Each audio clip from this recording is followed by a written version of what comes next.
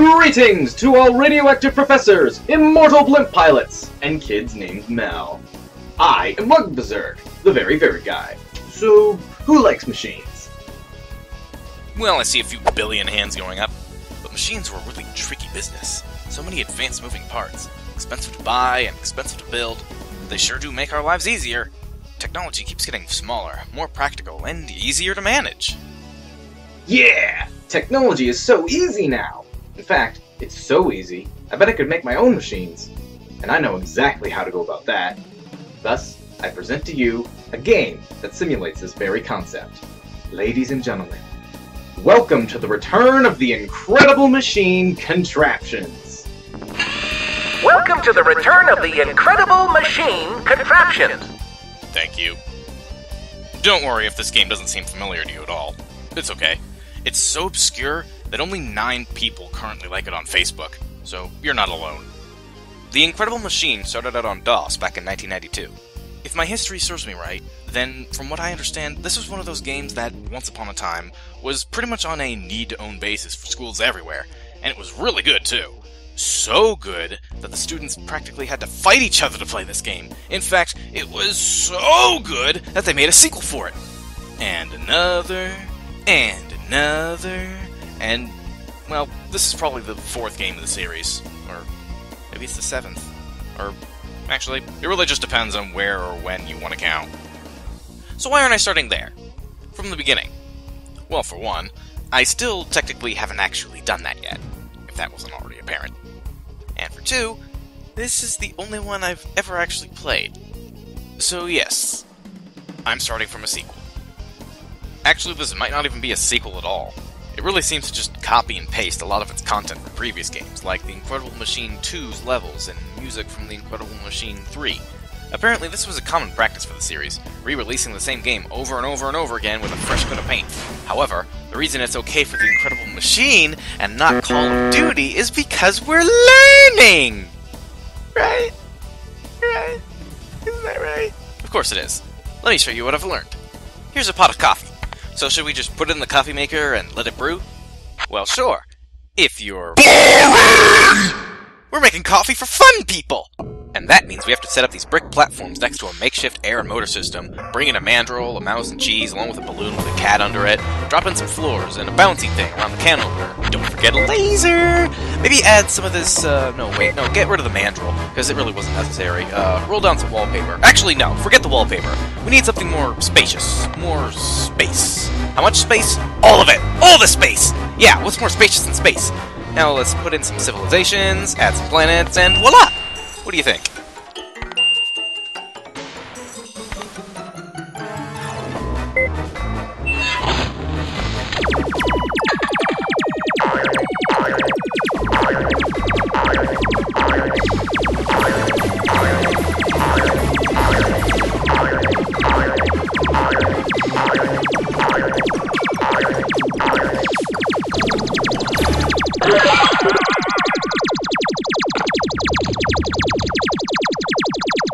How else would we do it? Well, in any case, what is it you do here? Well, the unexpected return of the incredible delectable machine Revengeance Contraptions is a puzzle game, complete with physics, and quite a lot of choice in your own solutions. While most puzzle games only allow for one solution to solve the puzzle, provided you don't exploit something anyway, the indispensable unexpected return of the incredible delectable Ratchet Machine Soul's Revengeance Contraption Solid is so open with its puzzles that there can be any number of solutions. Oftentimes you can even solve a puzzle with even fewer pieces than intended, but other times they just kind of stick random pieces in there to confuse you. So what are we doing all this for? Actually, we're doing it for this guy. Hi, I'm the professor. So I see. This is the professor. And yes, as far as I know, that's his actual name. I'd show you what he looks like, but he never actually appears in-game. Then again, if the Incredible Machine is anything to go by, I assume he looks like this. But wait, then there's... I'm confused! What happened?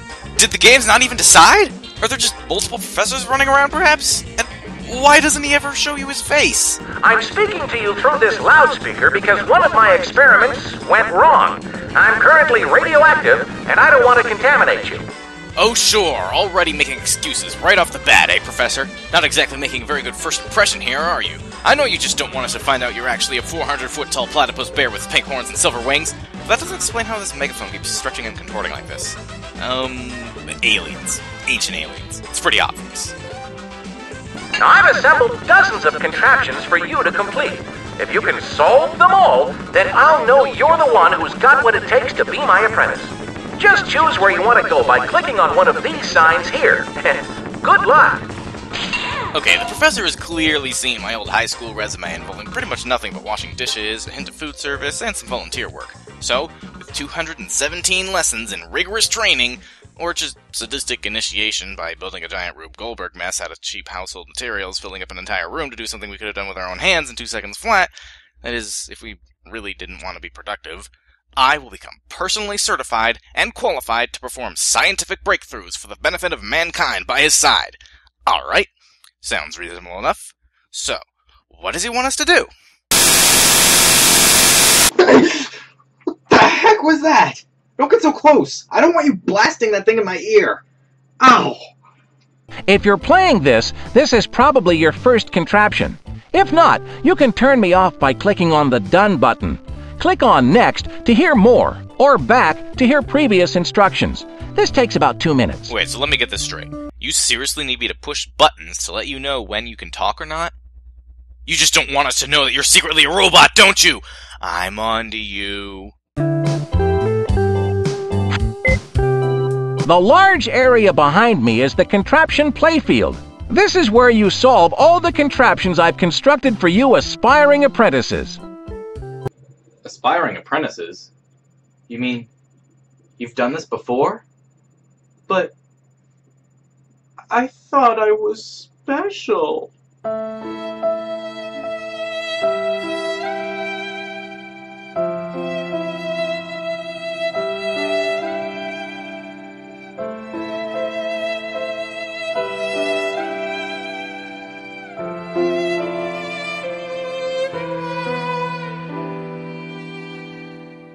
Well, I guess it wouldn't hurt to try them. Keep the pinball from going off of the screen for at least 5 seconds. Hey, win! Make toast in each of the toasters and hit the 8 ball off the top of the screen. Excuse me, what? Just how in the world are these things related? What practical purpose does this even serve? Bonk Pavlov on the head.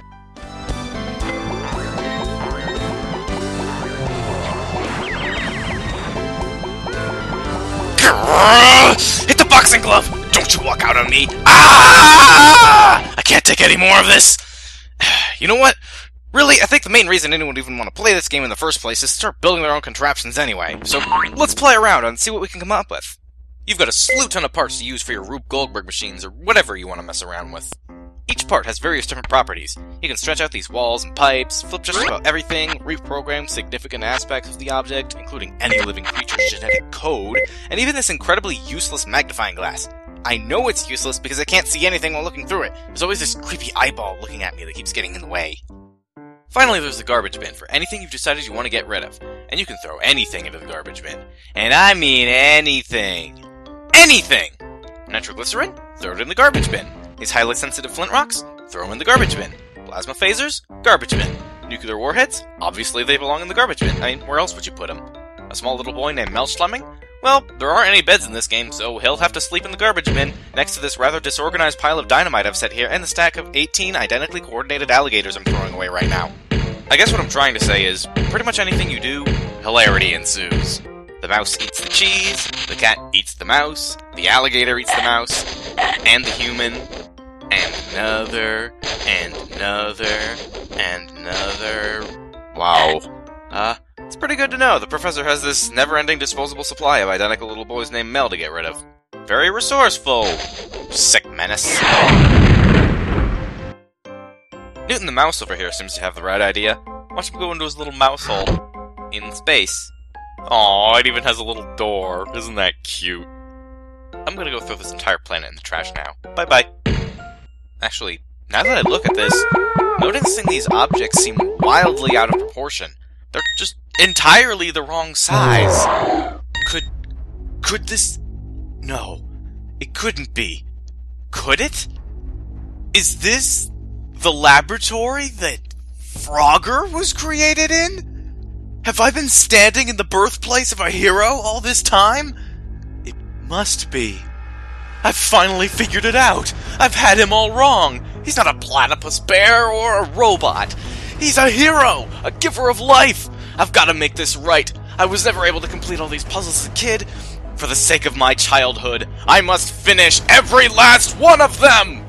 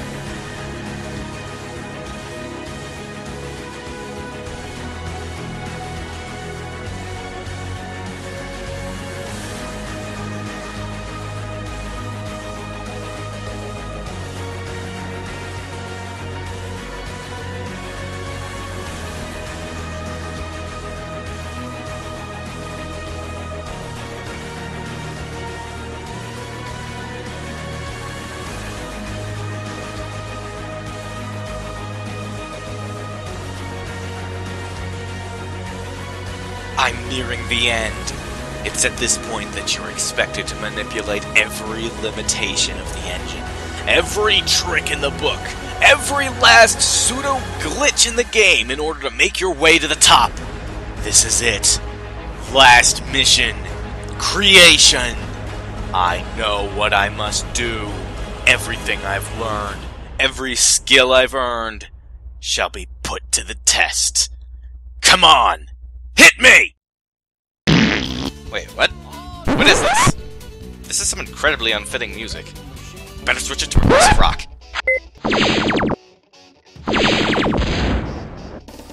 Wait, that's it? Well, that was incredibly easy. But wait. This means... I've done it!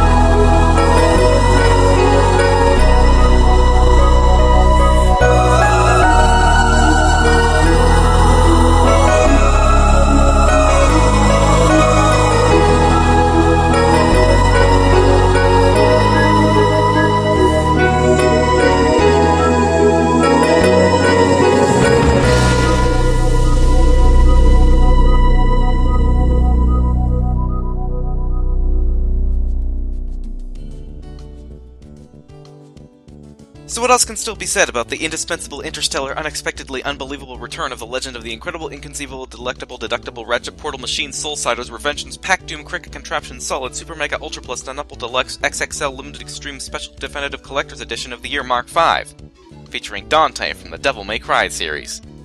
And Knuckles. Well, it's a brilliant little puzzle game. The puzzles are challenging. There's an astounding variation of parts and scenery. The physics aren't too floaty and are never randomized. And perhaps one of the best features is that it contains this very, very beautiful soundtrack, even though some of the tracks are lifted straight from the previously released Train Town. I suppose the only conceivable couple of issues are that some of the puzzles can get a little repetitive. Sometimes they even use the same goal twice in a row. And also, when you complete a contraption, you have the option of viewing the developer's solution right away to see if you came up with something that they never intended.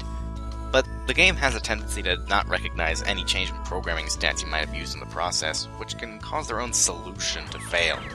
Now, this isn't a common glitch. I came through this entire campaign without running into it one single time, but I have witnessed it before. So, all things considered, you can't really go wrong with this one. It's a well-executed, open-ended physics puzzle game. Well, I suppose you could go wrong if you couldn't get one of these 15-year-old discs to run.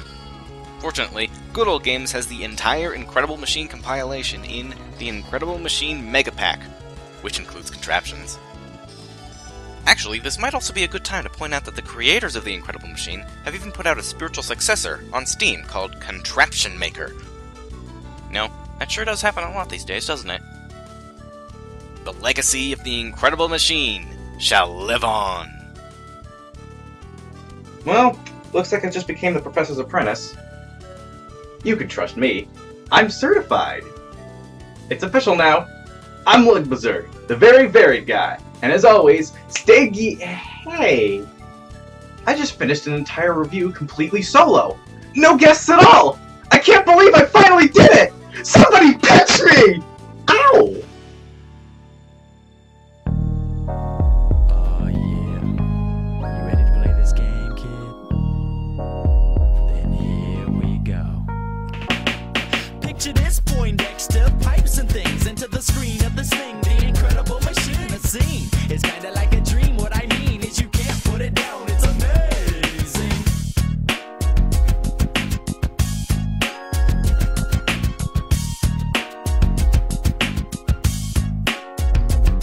Now you pick your pieces and choose your parts and start. Use your smarts cause you know it's the bomb at heart. Make something, flip the light switch, kaboom! The dynamite is in the next room.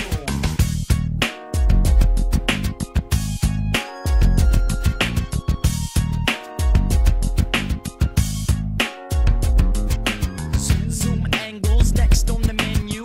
Creep, crawl, dip, slide, then continue. Do what you gotta do to obtain your spot. Then snatch your props if you got the hops. Yeah, if this appears as a dream, don't sweat it. It's the Incredible Machine. Wacky, wild, and crazy it seems, absolutely. It's the Incredible Machine. It's all about who you are, where you at, and if you're that Cage Curry cool cat. Grab what you need to do the deed and then pause. Proceed. Back to the underground, back to the scene. You're on the screen with contraptions battling. Use your mouse, drag your mouse left and right. Round and round, up and down with all your might. Solve a puzzle, you can do whatever. Flip a switch, flag, guide, even pull a lever. It doesn't matter, you make the choice and see. That's the fun of the Incredible Machine. It's the Incredible Machine. Hello.